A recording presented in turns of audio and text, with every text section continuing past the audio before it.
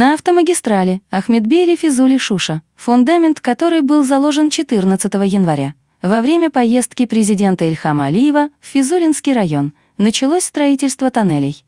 За счет мостов и тоннелей, которые будут построены на участках дороги, проходящих по территории со сложным рельефом, ее протяженность составит 84,6 километра.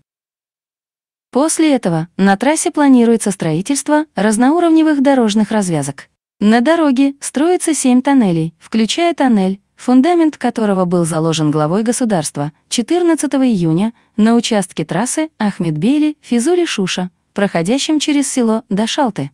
Суммарная протяженность строящихся тоннелей составит 6,3 километра, ширина — 12 метров. Работы на въездах в тоннели, длина которых составит от 360 до 3300 метров, уже завершены.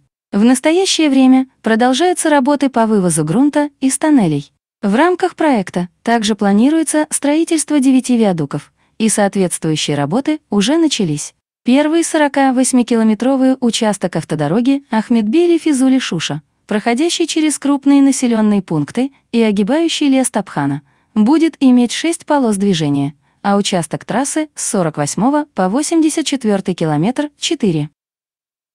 Строительство этой дороги осуществляется в 4 этапа. Это участки до 17 километра и от 17 до 34 километра, которые строят 2 подведомственные госагентства автомобильных дорог организации.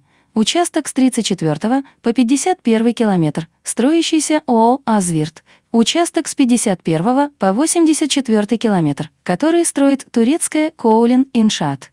На участках трассы до 3 километра с 34 по 37 километр и с 51 до 53 километра завершены земляные работы. Также в настоящее время земляные работы ведутся на участках с 17 по 42 и с 51 по 84 километр трассы. В то же время на 49-м километре дороги началось строительство моста. Строительство автомагистрали Ахмедбейли-Физули-Шуша, которое берет свое начало с автомобильной дороги М6 Гаджигабул-Бахрам-ТП, Миндживан, госграница Армении, проходит через территории освобожденных Физулинского, Хаджавенского, Хаджалинского и Шушинского районов. Планируется завершить в течение 2022 года.